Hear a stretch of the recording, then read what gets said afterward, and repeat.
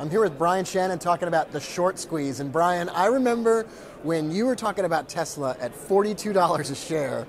Could you, for those people who aren't familiar with that story, could you remind us about that trade? Talk to us about that setup, walk us through that situation. Tesla has been a monster move, and everyone knows the story by now, but when it was about $40 a share, it had just broken out to a new high, and there was maybe some news involved, I don't remember, but there was a very high short interest position. So there's two ways to look at short interest, which is either percentage of the float short, and what I'll look for there is maybe 10% or higher, and then the short interest ratio, which is the number of days to cover, it's also known as.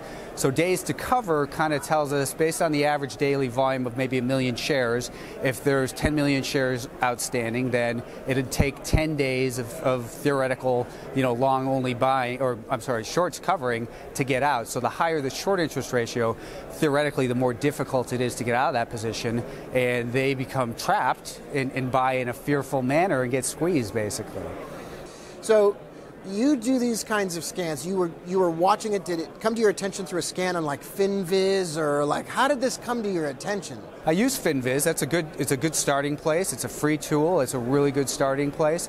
A lot of times, what I actually do is I'll just look at the charts themselves. I look through hundreds of charts each, thousands each week, and then once I cull them down to the best looking charts and on multiple time frames, I'll look at things like the short interest ratio, because that's it's an extra source of demand potentially, and when it gets a high short interest, then it gets my attention, and a lot of times it's a fad type stock or something that's controversial. That Crocs was a great one, if you remember that, like Jones Soda, Taser, now Tesla, and I mean there's shorts being squeezed all the time, and they can just be really spectacular performers because you have that fearful buying.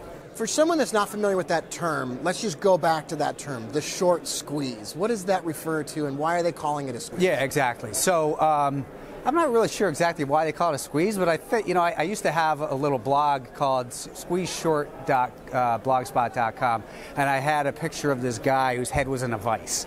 And basically, the pressure is just so, it was a cartoon, it wasn't anything graphic. But the point is that they're buying from a fearful position, because if they shorted it under $40 a share and the stock breaks out to an all-time high, then in theory they are losing money, and that the potential of unlimited losses really gets them to be a fearful buyer.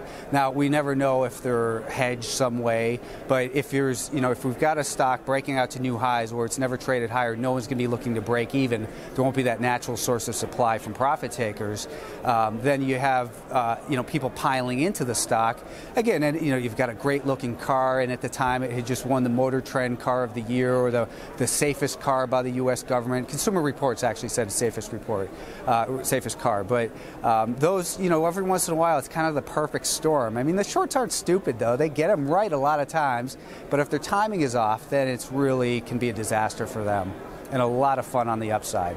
Well, that's a fantastic story and information about the short squeeze. Thank you, Brian. Thanks.